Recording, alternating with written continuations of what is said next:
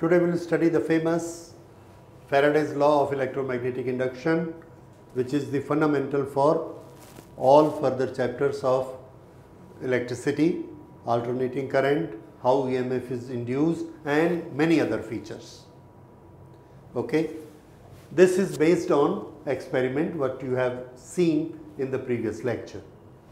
The law made on the basis of that experiment is law number 1, change in magnetic flux linked to a coil induce an EMF across the coil. This is magnetic flux linked to this coil, and if there is a change due to its motion, then an EMF is induced. Whenever there is an EMF induced between the 2 points, the EMF is induced between the 2 points. If we close this circuit by fitting a galvanometer, then what is the job of an EMF? It produces current.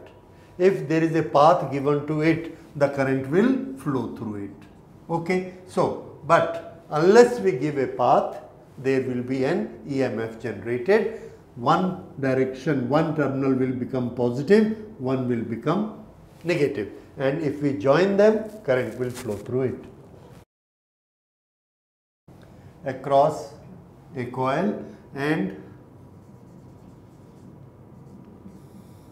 if they are connected, a current start flowing. A current flows. This is what I explained you. This is law 1. Simply, what happens by doing what?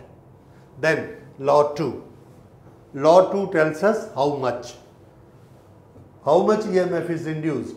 It says the EMF induced across the coil is equal to rate of change of flux in the coil. So, what is EMF induced? Let us say it is E. EMF induced. This is equal to rate of change of flux. How do we write rate of change of flux in mathematics? Answer, we write it by d phi by dt. Rate of change of flux with respect to time.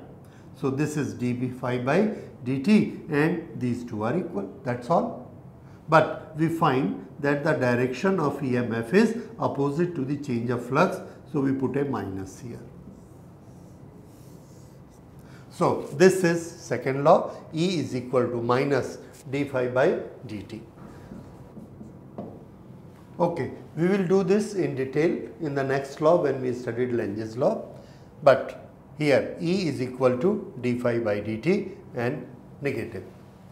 Okay, so these are the two laws. If the flux change, we have definite values that flux was phi 1. Due to certain action, the flux has changed to phi 2, and that action has taken time t. Then what is the change in flux? F2 minus F1, phi 2 minus phi 1, and how much time it has taken? T second. Then phi 2 minus phi 1 upon t. What is this? Rate of change of flux, and this will be EMF. This will be the EMF when flux is changing. Flux we know. It is B into A. So, we will see how the flux is changed with reference to this formula, but that we will do in the next lecture. So, this is Faraday's law, these two things, especially this is very important. This is very important, and we will keep on doing on this. Suppose I tell you there was a flux linked with a coil which was 20. Within 5 seconds, it has become 30. Flux linked to this was 20, within 5 seconds it has become 30. Then what is the EMF induced here? Answer is EMF induced, change in flux divided by time, 2 volt. So simple. So our galvanometer will show 2 volt. What is the unit of EMF? Volt. How much will be the current flowing? Answer is current flowing I is always equal to E upon R. So this we can say minus 1 upon R d phi by dt. This is for the current flowing in the circuit, And what is this R? This R is resistance of this device which is connected with the coil. So this is the Faraday's law's introduction. Now this EMF which is induced and the current which is flowing here, the current flowing, this has got a particular direction. What is the direction of this EMF? In which direction you would like to flow the current, this way or this way? That was given by Lenge's law. And now in the next lecture we will study Lenge's law, which is also very important. So the first law we have done is Faraday's law. Whenever there is a change in the flux linked to a coil and EMF is induced, with the closed circuit current start flowing.